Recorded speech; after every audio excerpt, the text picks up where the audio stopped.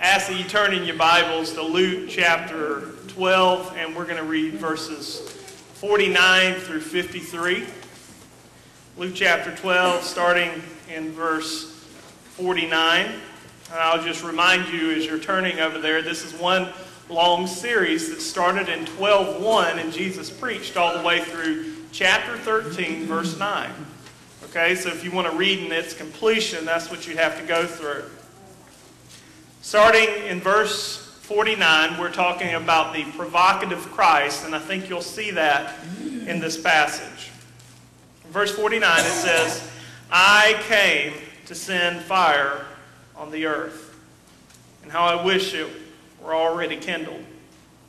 But I have a baptism to be baptized with, and how distressed I am till it's accomplished. Do you suppose that I came to give peace on earth? I tell you, not at all, but rather division.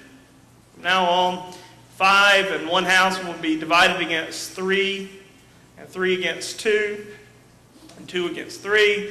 Father will be divided against son, and son against father, mother against daughter, and daughter against mother, mother-in-law against her daughter-in-law, and daughter-in-law against her mother-in-law."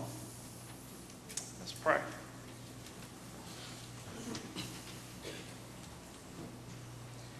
Father, as we come to this time this morning, we've got so much to be thankful for. We remember during this season that you not only gave your only son, but he came and he died on a cross. And it didn't just end there, Lord. We understand that he arose. Father, we thank you for the saints that are right now in glory with him and those that will be joining him at some time in the future. And Father, we ask that you continue to add to that number. For we never come in here and proclaim your gospel, your truth, without hoping that lives are changed and people are saved. Father, thank you for your word. Thank you for the consistency. Thank you for the truths that are timeless. I pray that we would understand them as we go through them today. I ask that your Holy Spirit would fill your saints, and your saints would recognize, and those that don't know would be convicted and come to know you. Lord, we ask all these things in Jesus' name. Amen. You've been doing so good. We're going to do it again, and then we will go through for the guests that are in here. Church, what does Luke 13:24 say?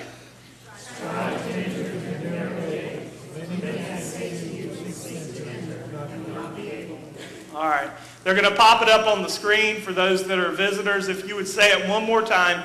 "Strive to enter through the narrow gate, for many, I say to you, will seek to enter and will not be able." If I were to ask the congregation to picture Jesus, most people would conjure up the same image. I mean, if I just started there and I said, "You imagine Jesus," most of us immediately have a picture that pops into our head. I will dub this Jesus Caucasian Jesus. Okay? Caucasian Jesus is the person that we see on the screen today. He has fair skin and blue eyes. His hair is perfectly feathered. He's got a little lamb tucked up under his arm. And as he walks around, dirt nearly gets near him. It doesn't stain his garments. As a matter of fact, it really doesn't touch him. We see him as meek and gentle.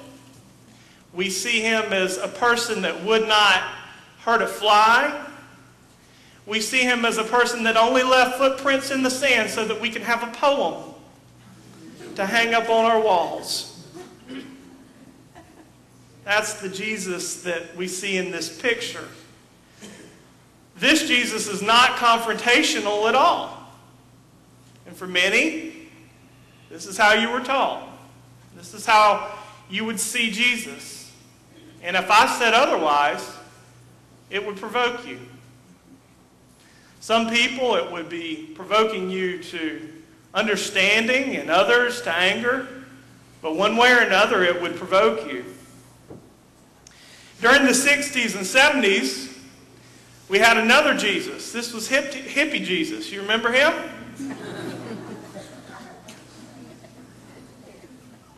Hippie Jesus was one that came on the scene, and he actually changed a lot in the evangelical world. He put his stamp on the people, teaching them untrue doctrines. But if we looked at him, we'd see a man with long flowing robes, and he had these rose-colored glasses and flowers in his hair. He even had this nice tie-dyed sash that he'd wear, and he preached love to everyone and seemed at first to be this bridge in humanity.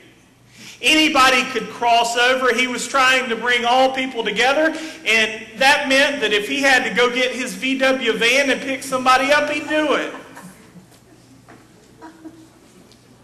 This Jesus, when you start to dig in, was really somebody that lowered the moral standards in our society, inviting people to do things and live in a debased, depraved nature like never before seen in America. And it was sold under the context of love. Now, in certain places, if I attempted to describe him any differently, of course, it would provoke a response. And I'm sure whenever I describe this kind of Jesus before you today, it does provoke you to some extent. And rightly it should.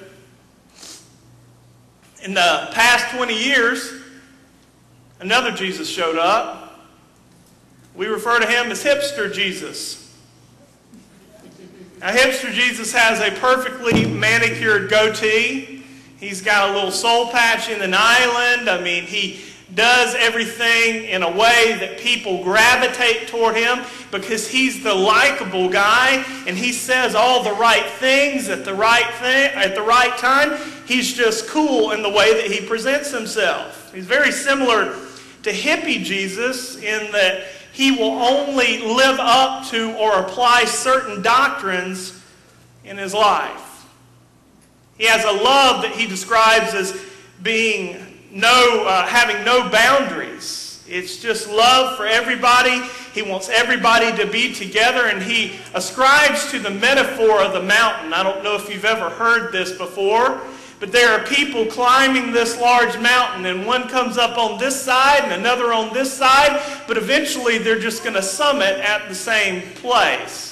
And what they're saying by that is the hipster Jesus says, I'm a way, but I'm not the way, and if you need to go through another religion, that'd be fine because I'm cool with it.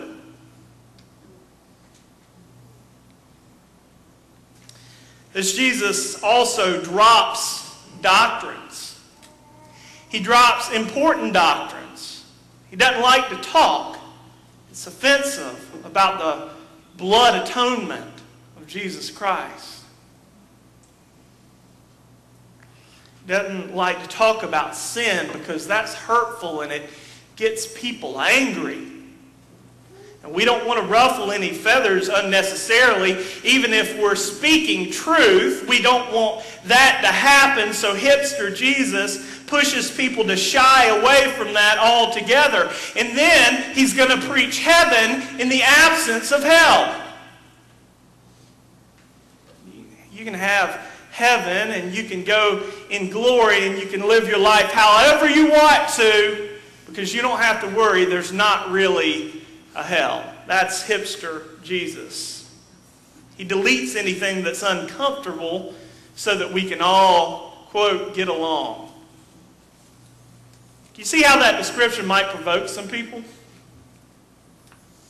And lastly, who can forget Fabio Jesus? This perversion of Jesus fits right in with the Dan Brown concept of a holy God-man that took on flesh, and he seduced a cadre of women that when he gets close to them, they swoon. He is an Adonis that winks at them and they fall down. He has even gone as far to seduce Mary Magdalene. He had a secret wife and girlfriend, and there's a whole group, a whole line of people that have come down from this man, and many people within the church bought into this heresy. This guy seems to be smooth. And, you know, if you watch the movies that he was portrayed in, they get a lot of the theology right. And so the church is going, woo, we love this. We've got a movie where he's getting a lot of it right. But let me tell you what else he does. When the storyline doesn't work out the way that he wants to, he alters it.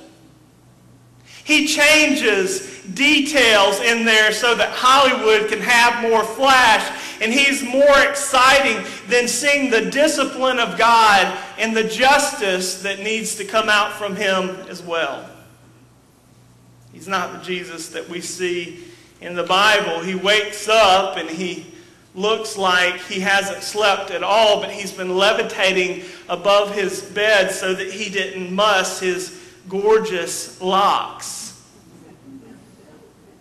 Even to the point where after the crucifixion, he had some blood on him, but he just shed that. It was just a little spattering. He didn't want to mess up his silk robes. Can you see how that description might provoke somebody? If I'm honest, those descriptions provoke me. Why? Because they don't even come close to describing the Jesus that we see on the pages of Scripture. In this world, there are only two kinds of people. There are those who desire a different Jesus than the one on the pages of Scripture. And there are those who want the real thing. On either side, people are provoked, so why not just choose the real deal? You already know somebody's not going to be happy about it, amen? The biblical Jesus was gentle, and he was tough, and he was kind, and he was comely. He was poor in material possessions, and he was rich towards God. He was brilliant, insightful, passionate, powerful, angry, sad. And I would even wager to say we see this very clearly on the pages of Scripture, that Jesus was sarcastic at times, and I can identify with that. I say all that while knowing that I haven't even scratched the surface when it comes to the real Jesus. So the question is, why would people feel the need to change who he is? Why do people describe Jesus in a different way, in a different light? Really, I don't think that there's just one answer. Some people are ignorant of Jesus. They're ignorant of who he is. They haven't learned that much in church. They haven't learned that much from others. They see him described in a way that the Bible doesn't describe, and they've taken that to heart. They believe some of the information about him, but not all of it. Still others don't like that the Bible describes a jealous God.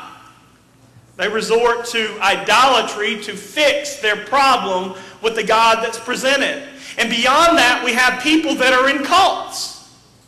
And they grew up hearing about a guy named Jesus, but it's not the same one we see described on the pages of Scripture. The Jesus that we're going to see today is rarely talked about. He's divisive and pushes people to make decisions. Today, if we were to use our cultural vocabulary, I believe that we would literally say that the Jesus that we see today is unkind and mean, if we used our context of culture today.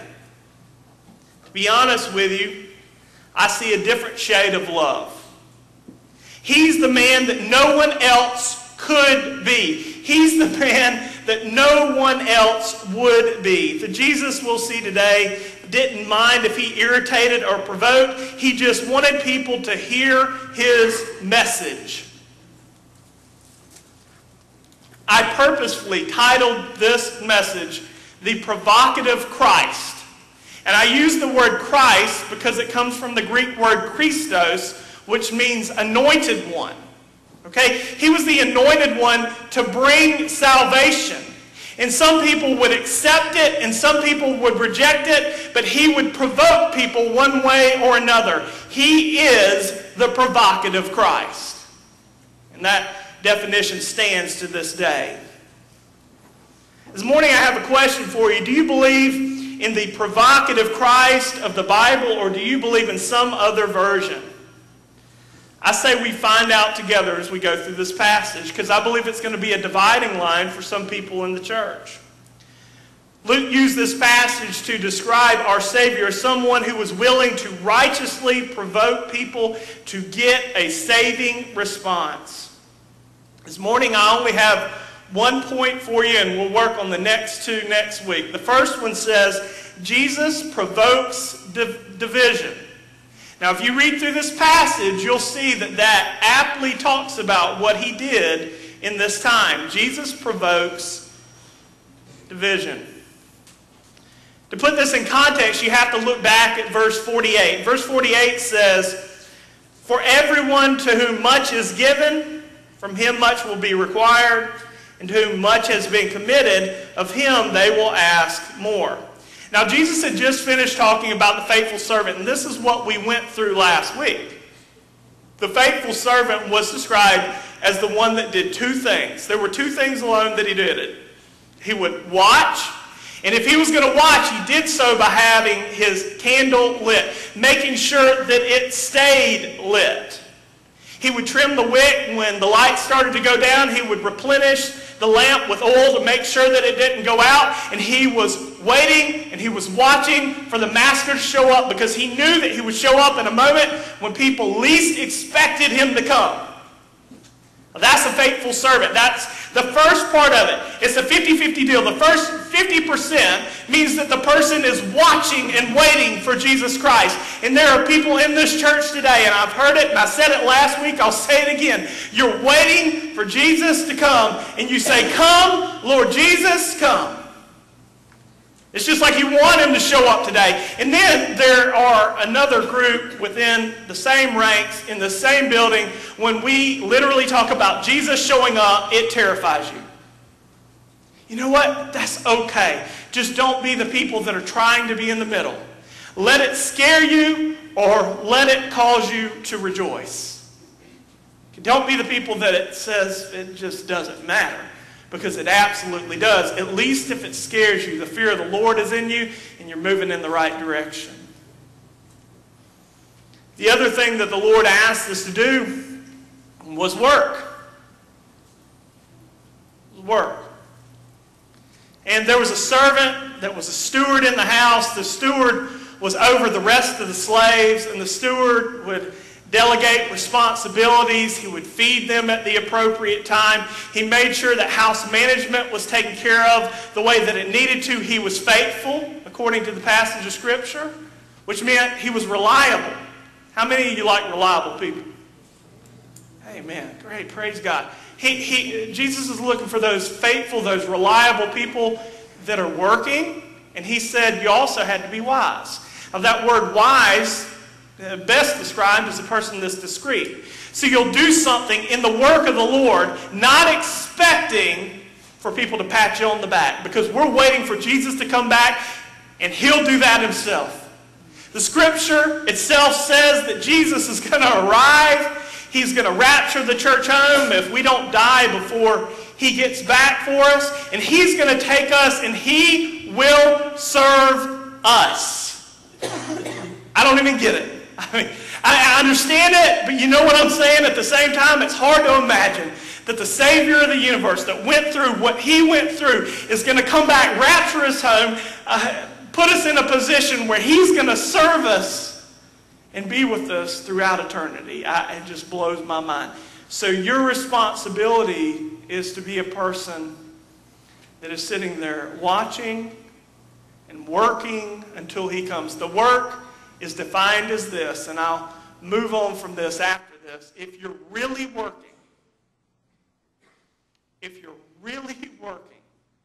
that means you're willing to share the gospel with the people in your circles. Say, Pastor, I thought it was about collecting cans. We do that to do good works. That's the thing that we do as Christians, amen? You've been saved and you do some good works. We bandage people up. We had a great time where we came in here and we learned about CPR and other things like that. That's something that's needed in the church to take care of the people. But folks, the one thing that defines the worker is a person that shares the gospel. You're waiting and you're working faithfully to share with the people around you because we don't know how much time we've got. And he could show up at any minute. Although you could be the unfaithful servant that he described at the end of the passage. And he said, if I show up and you're beating the servants and getting drunk and living a debauched life, then the very thing that I'm going to do to you is cut you in half. I'm going to send you to hell is really what the analogy comes out to. And depending on how bad you've been, it's going to be worse for you when you arrive in the flames of hell. Now that's not light. That's not light, and it sets the framework for what he tells us today.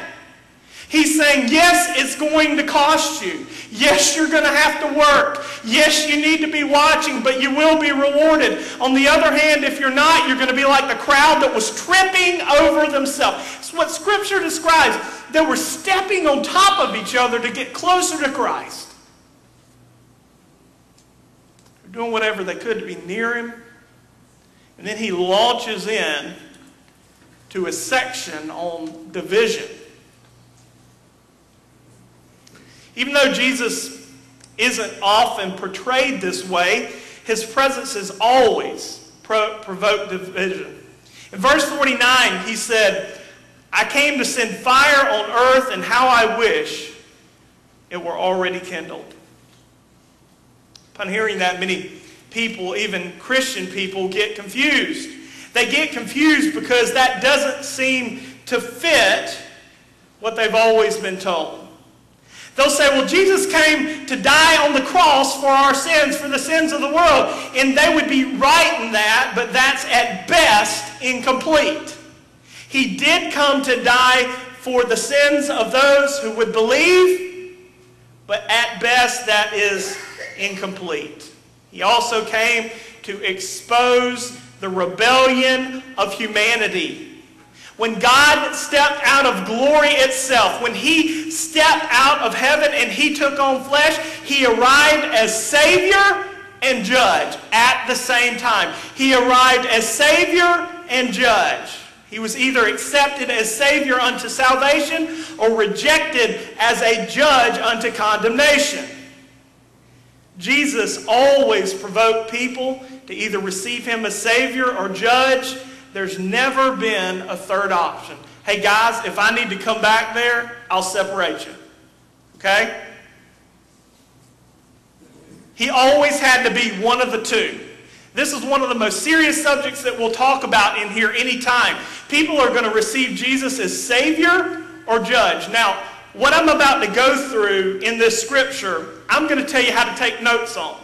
I battled with whether or not I was going to do it this way. Okay? I am not trying to confuse. I'm trying to preach the Word of God in a way that you can understand it. So when I approach what I'm about to do with you, I said, I've got to come up with a way that they can take notes and understand at the same time. Because I'm going to be reading scriptures about 15. And I apologize for going through this list, but I think you're going to see why I'm doing it this way. As we go through this scripture, here's how you take notes. Write down the reference. Okay? Write down the reference, and then you're going to write S for what? Savior. And you're going to write J for what? S for what? Savior. J for what? Okay, now we're doing this for a reason, because you're going to see Jesus depicted in one of these two ways as we go through these.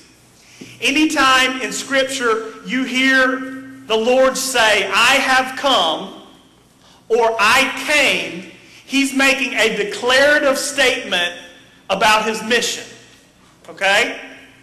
He's telling you, this is why I came. And it affects people in one of the two ways that we just described. He will either be Savior or judge?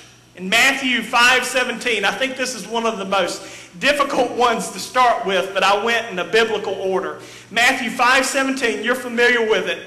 Do not think that I came to abolish the law or the prophets. I did not come to abolish, but to fulfill. So which category did he fall into, Savior or judge? Savior here. Okay? We see him coming as Savior. He did what no one else could. Let me ask you a question. Could you fulfill the law? We had to have him do it, didn't we? So Jesus came as Savior in this passage. In Matthew 10:34, he says, do not think that I came to bring peace on the earth. I did not come to bring peace, but a sword. Which one? Judge. That's absolutely it. That's what we see when we read this passage. He was saying that he was judge. He was still on the same mission. But he was a judge at this point for some people that would reject him. In Mark 1:38, he said to them, let us go somewhere else to the towns nearby so that I may preach there also, for that is what I came for. Savior. You're getting it. Oh, I love it. Perfect. All right. I shouldn't put this one up on the screen, or it might already be there. It is. All right, Luke 5:32. Y'all should know this one well. I've not come to call the righteous, but sinners to repentance.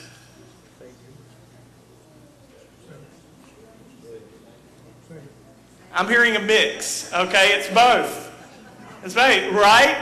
I didn't come to call the righteous, but sinners to repentance. He works himself out there as being both Savior and judge. In Luke 9:56, this is another one of our scriptures here that we've done. Luke 9:56, for the Son of Man did not come to destroy men's lives, but to save them. Savior, that one's pretty obvious there. In Luke 13:7, and he said to the vineyard keeper, behold, for 3 years I have come looking for fruit on this fig tree without finding any. Cut it down. Why does it even use up the ground? Judge. Judge. And right here, he's specifically talking about Israel. You can go back and look at the context of what's going on. They're rejecting him, and he's saying, I'm going to bring fire. Let's go ahead and throw this tree, Israel, into the fire. Luke 13:7. He said, Luke 19:10. For the Son of Man has come to seek and save that which was lost. Savior. In John 5:43, I have come in my Father's name, and you do not receive me. If another comes in his own name, you will receive him. What do you think? He's a judge here because he was unwelcomed as a Savior. Okay? You can go back and read the references for yourself. In John 6:38, for I've come down from heaven not to do my own will, but the will of him who sent me. It's Savior and it's judge, because people are going to receive it one way or another. In John 9:39, and Jesus said, for judgment I came into this world so that those who do not see may see, and that those who see may become blind. Savior and judge. He's like, I want some of you to see, and some of you aren't going to see, and you're going to be blind. He's both Savior and judge in this passage. In John 10:10, y'all know this one. The thief comes only to steal, kill, and destroy. I've come that they may have life and have it more abundantly. What is he there? Savior. In John 12:26 through 28, if anyone serves me, he must follow me. And where I am, there my servant will be also. If anyone serves me, the Father will honor him. Now my soul has become troubled, and what shall I say? Father, save me from this hour. But for this purpose I have come to this hour. Father, glorify your name. Then a voice came out of heaven. I have both glorified it and will glorify it again. Here he is treated as the Savior because he's doing what only a Savior could do. He's doing what only a Savior could possibly do. We got two more. In John 12:46 and 47, I have come as light into the world. Don't let this confuse you. I'll explain it. So that everyone who believes in me will not remain in darkness. If anyone hears my sayings and does not keep them, I do not judge him. For I did not come to judge the world, but to save the world. Now, if Jesus came preaching the good news and people didn't accept that good news, what would he automatically be? So he's not contradicting anything here. The people that accepted him as Savior got the good news, and those by default that rejected him were treated by the judge himself. He's either rejected or accepted. Last one, in John 18:37. Therefore Pilate said to him, so you are a king. Jesus answered, you say correctly that I am a king. For this I have been born, and for this I have come into the world to testify to the truth. Everyone who is of the truth hears my voice. I think it's both. I think he's here as Savior and by default, again, as Judge. You go back and you'll look at him, but it's going to divide out in one of these two ways as you go through this. So the appearing of Jesus, he was either accepted or rejected. He was seen as Savior or Judge of the world. So when we see him reacting in a different way like he is today, we need to expect that that's a part of his character. The nature of God never changes. That's something our society really needs to get. The nature of God never changes. Ergo, the nature of Jesus never changed. Just as the Father desires to eradicate sin from this gross, debauched world, the Son did also. But what we must understand is, if he didn't choose to come to this world and hang on the cross as a substitute, absorb the wrath of God, we never would have been given the salvation that he offered. He had to stick to the mission. If he would have come to this world and started judging sin like he had every right to do, if he would have executed those judgments on the people of the world, everybody would have been wiped out. But in the forbearance of God, he took his time. He didn't do what he immediately could have done to us when he came. He came as Savior. Some accepted and some rejected him. If he didn't come as the suffering Savior, then he would have come as the just judge. And folks, I can tell you, none of us would have wanted that. When it comes to the Word of God, I'm a literalist. So when Jesus says he came to send fire on the earth, that's what I believe he came to do. The eternal character of God determined that he would completely wipe out all life using two elements here on this earth. Okay, one of them we know right off the bat. We get it. We remember the time where Noah had a flood and it was worldwide, and it came and it wiped out everything. Every tree, plant, everything that was around the world was submerged in water. The animals died, except those, save those that were on the ark, a boat that was built by supernatural design, sealed by God himself, which I believe is the only reason that it held up the way that it did in 40 days. And when it was all said and done, all of the life on earth had been killed except for the animals on the boat and the 8 people that were inside. God chose one element at first, being water, to wipe this planet out. The second time he's going to use fire. Look at 2 Peter 3:10. I'm going to have it on the screen. But the day of the Lord will come like a thief, in which the heavens will pass away with a roar, and the elements will be destroyed with an intense heat, and the earth and its works will be burned up. Here, fire is used to purify all sin. You say, what's all sin? Why didn't he just burn up the earth? Well, when Adam sinned, all of creation was plunged into the darkness and depravity of sin. Everything around, animals, people, plants, everything that we have, even the oxygen that we breathe has been affected by sin. And God said one day, which hasn't happened yet, we know that because we're still here, he's going to come back. And the second great destruction that we see is him burning everything up with fire. The universe, the material universe, is going to be destroyed by God in one large fire. So first he came by water.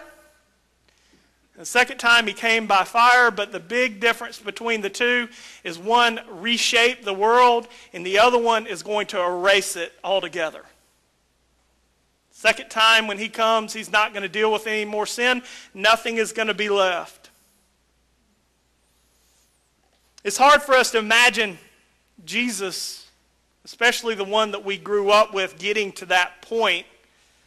But he even said that he wished that the fire was already kindled. I want to ask you a question before I move out from here. If you're building a fire, what do you throw on it first? A little wood, a little small kindling. What do you think that the kindling is that he's talking about here? It's the lost that are going to stand before him at the great white throne judgment. Satan himself, the false prophet and the beast. He's looking out at the world. He's looking out at a bunch of people that have had every opportunity in the world to respond to him.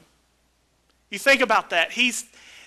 Jesus, the master teacher, is there in front of them, and they could have responded to him and followed him as Savior and Lord, yet they rejected him, they mocked him, and ultimately they crucified him. He's looking at all these people that he's been preaching to for about 3 years at this point, and he's saying, haven't you gotten it yet? I mean, come on, haven't you gotten it yet? 3 years I've been preaching. I set up my base of operations in Capernaum, and they heard. And yet there are so many people to this day that will not turn to me, and they've been given more of an opportunity than the world has ever seen up to this point. They won't come to me. Why won't they come to me? He said, I'm looking out here, and how I wish the fire was already kindled. Did God have the right to have this holy anger and indignation? Absolutely he did. Because it is equivalent with the character of God. And his soul, his person never changes. The Godhead has never been altered one step, one iota. You know, there's something in us where we understand that today. We have been created in the marred image and likeness of God. There was one man that was created in the image and likeness of God, and his name was Adam. Okay? Since then, we've been born in the likeness of man, and we're a marred image and likeness of God himself. But I think that there's something in our humanity that still remembers the right thing to do. What we need to see happen. Some of you are going to identify with this immediately. You're walking past a piece of trash. It may be around your house. Usually it's out in front where somebody drove by and went. You know, because that's their trash can. The world's trash can are our streets. But you walk past it and you have this urge to reach down and pick it up. How many of you have been driving yellow cars around for the past couple weeks? You just want to take a hose and just rinse it off. This is within us. You want to fix the problem there. Jesus is standing before this great crowd, and even though he loves them and he came to die for them, he's still saying, man, how I wish the fire was already kindled. Let's go ahead and fix this. I believe that people don't really want to live in filth even if they're drowning in it. Jesus is perfection itself, and he wants to recreate the heavens. He wants to recreate the earth without even the thought of sin remaining. Does that make sense to you? Why he would have said that? Why he would have wanted to kindle that fire? Even though Jesus desired to purge the universe of sin, he still knew that the best way to accomplish it was through the predetermined plan of the Father. In verse 50 he says, but I have a baptism to be baptized with, and how distressed I am till it's accomplished. Here when we look at this, baptism is used metaphorically for judgment. That's what he's saying. It's used metaphorically for judgment. Jesus had already been baptized in the Jordan River a couple of years ago as an example to us, and that's not what he's talking about here. The term baptism was used by the Jews to describe anything that overwhelms, anything that consumes. I'll give you a couple of quick examples. A ship that's on rocky seas can be consumed with waves. Okay? You can have a person that picks up a bottle and gets drunk and they get consumed with alcohol. You can have a scholar that's studying, and as he studies, he gets consumed with questions. It's anything that overwhelms, and that's the picture that you need to get when Jesus is talking about baptism here. The baptism that he was going to have to endure was a baptism of suffering unto justice. He was going to have to endure that on the cross. Jesus is giving us a picture of how he suffered on the cross. And I'm going to take this a step further so that you can understand that he was immersed in divine suffering. When a person is baptized, we duck them underwater. Okay? When Jesus was baptized on the cross, that's the baptism that he's talking about. Being there hanging on the cross, absorbing the wrath of God, he was literally our propitiation. The picture that he wants you to get is one of baptism. Why does he want us to get this picture of baptism? Why did he take it this far? Here's what he wants you to see. For every person that he died for the millions and millions that he went to the cross for, Jesus was being baptized. It's a picture of him being baptized into the lake of fire because he absorbed all the wrath that would have been put on those people while he was on the cross. Can you imagine enduring that on the cross? The physical torture was nothing up to this point. When God loosened his grip and forsook the Son and the wrath was poured out on him, it was like nothing the world would ever experience. The physical torture didn't even come close. He said, I've got a baptism to go through, and how distressed I am till this whole thing is over with.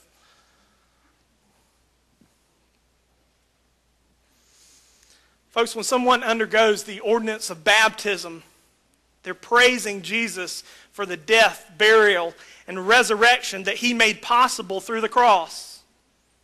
When they're submerged, that represents the wrath that Jesus endured for them. Baptism means way more than being able to join the church. Did you hear me on that one? It means way more than just being able to join the church. It symbolizes what he experienced on your behalf. I hope that weighs on you a little bit more like it did on me. It's obvious that Jesus didn't look forward to that baptism. He even said that he would be distressed until it was accomplished. The word distress means that a person is seized or grabbed by something. Do you remember when Jesus crossed over the Sea of Galilee? He gets over to the other side, and Legion runs up to him. He's got a buddy with him, but we'll focus on Legion. He eventually ends up casting out the 1,000 demons that's inside of Legion, and they go into a herd of swine. Do you remember that picture? While that was happening, the people of the area were standing there watching. And it says, as the demons went into the pigs, they careened over the cliff and went into the water, and they drowned, and they were seized with fear. That's what Jesus is saying here. He's been seized by this, and there's not something that he's going to get away from. Later, when Jesus was being dragged off to trial, when they took him away, he was seized. They literally grabbed him and pulled him away. Now, Jesus did have the choice, but he gave in. Amen?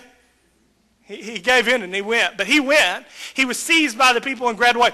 Paul says in Philippians chapter 1, verses 23 and 24, that he's pressed in on all sides. He has the desire to depart and be with Christ, and also to remain and be in ministry. He's being seized in between two worlds.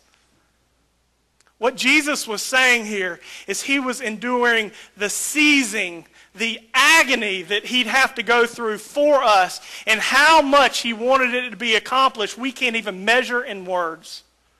He just wanted it to be over with. I believe it was always in the back of his mind.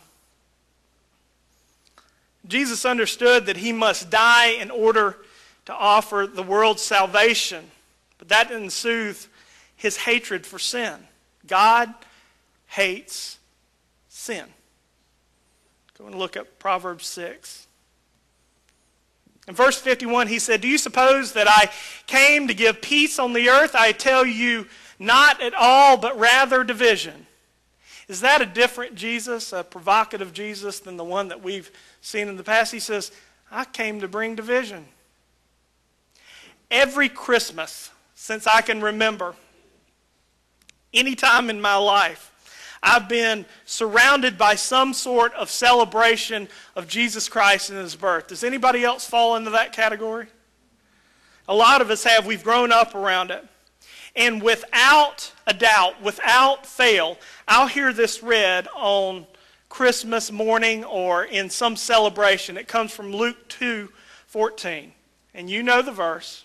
It says, "Glory to God in the highest, and on earth peace, goodwill toward men." Now, if that poor translation stands, then Luke 12:51 doesn't make a lot of sense.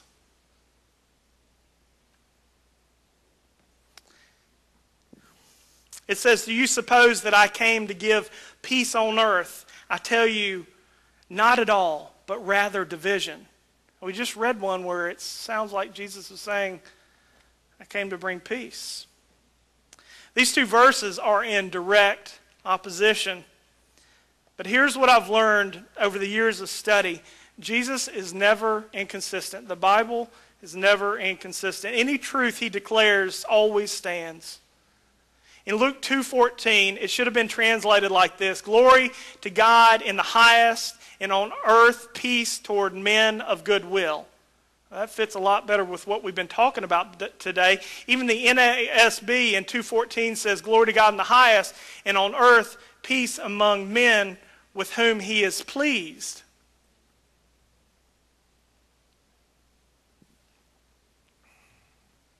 Do you see it? And Jesus had to be Savior or Judge, and if you rejected him as Savior, he's going to be the judge in your life. And you experience the same exact thing in your life today. If you share the gospel and you get rejected by somebody, they don't want to hear it, they'll immediately say, "Why are you judging me?" And I look at them, I say, "Don't shoot the messenger. I'm just delivering the message that God gave me." But folks, you end up being like the judge at the same time.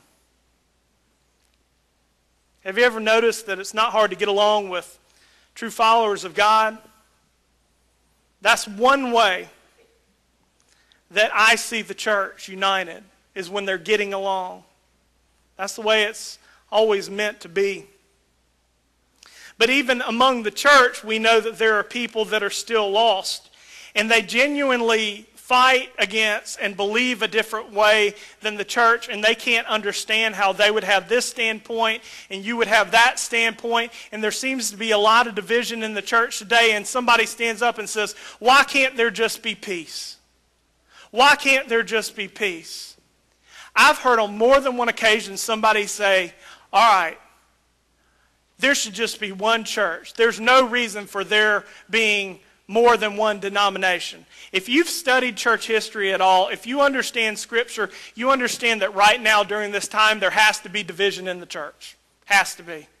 There's no way to get around it. You could start something out perfect and holy and true and righteous and doing it exactly the way that God planned. Somewhere down the road, somebody's going to trip up, fall into sin, starts doing things in a way that's completely ungodly and take you down a path that you don't need to go to. And the only way that you can fix it is to reset. You got to start over. You got to get back in there and say, "Well, they're doing it this way. We're going to have to go over here because this is what the Word of God has to say." It's going to cause division. Jesus provokes division. There's no way to get around that. You say, "Well, I still don't go with you." I'll go back to an example that I've already used. When the world would no longer do what God had asked them to do, he said, "I'll flood the place. It's the only way to fix it. I'm going to flood it." Spirit will not always strive with man. He will not always strive with the flesh. And when sin becomes the dominant motif of life, God said, "That's enough," and he sent a flood. And later on, he's talking to Moses, and they had rebelled once again against his divine authority. And he looks at Moses, he said, Moses, how about you? I'll take you, and we'll just start over with you. Is the nature of the Father and the nature of the Son different? No. No. Sometimes when you live for Christ, if you've got Christ within you, the Holy Spirit living there, you will cause division around the people that you interact with. I don't want to be in a church with a homosexual bishop. I don't want to be in a church with a female pastor. I want to be in a church where they systematically teach the Word of God. That's where I want to be. If I need worldly advice, I will go to Golden Hibachi, and I'll get a fortune cookie, and I'll open it up and get something from that. I don't need that. Christians, we're not going to see peace on earth until sin is completely eradicated. We're like the undercover agents that go out with the gospel and we share it with people around us so that people can be reconciled unto God, so that they come on the same team, so that they're fighting for the same thing together. And until that happens, they are at odds with you. If you're a light of the world and they're darkness, one has to break up the other, and we know that the light's going to win. Jesus said very specifically that he is the Prince of Peace. And Israel expected him to show up and usher in peace, overthrow the Roman government, but they didn't see that happen. Because first, he had to come and live a perfect, sinless life, die on a cross so that you and I could have salvation and have peace in our hearts, so that he could make a people of peace, make a new kingdom of peace, bring people together under one vote, one right, which is Jesus Christ himself. It had to happen that way.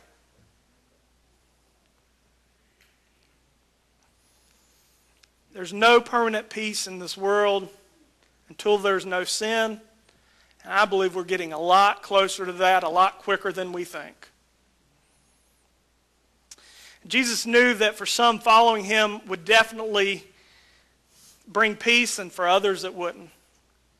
And in verses 52 and 53, he introduced the unimaginable to those listening. He said, "For from now on, 5 in one house will be divided, 3 against 2, 2 against 3. Father will be divided against son, son against father, mother against daughter, and daughter against mother, mother-in-law against daughter-in-law, and daughter-in-law against mother-in-law."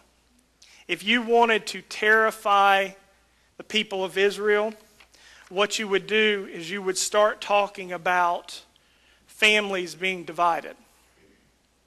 Because their families encompass full villages sometimes. And sometimes they had so much family that it would extend out to another city, so that they would go there and they would just park and they'd be there for months. How would you like it if one of your relatives showed up at your house and they stayed there for a couple months? You'd clean out the shed. Guarantee it. Folks, but I'm telling you, these people were terrified of what Jesus was saying. He said, but if you love me, blood relatives aren't going to mean what they mean, because I'm the real family. Do you remember what happened when his mother and brothers came up to him? And he's got a big crowd around him, they're teaching him, and they say, "Rabbi, they're trying to get up to your mama's over there. Your brothers." He said, "You're my real family if you're obedient to me." That was shocking, but it's the reality. It's the eternal reality. If you're in Christ, we're family. That never changes. And you've got to be able to walk away from blood relations. Even to this day, that's the hardest thing a lot of you are going to hear, isn't it? Isn't it? Some of you will share Christ, and it's going to cause division in the family. It's going to cause you to be separated from them because you're doing what's right. But I'm not representing a Christ today that isn't pictured on the pages of Scripture. He is. I'm just preaching what he said. I'm just following in the footsteps of Jesus. How many of you know family members that claim Christ?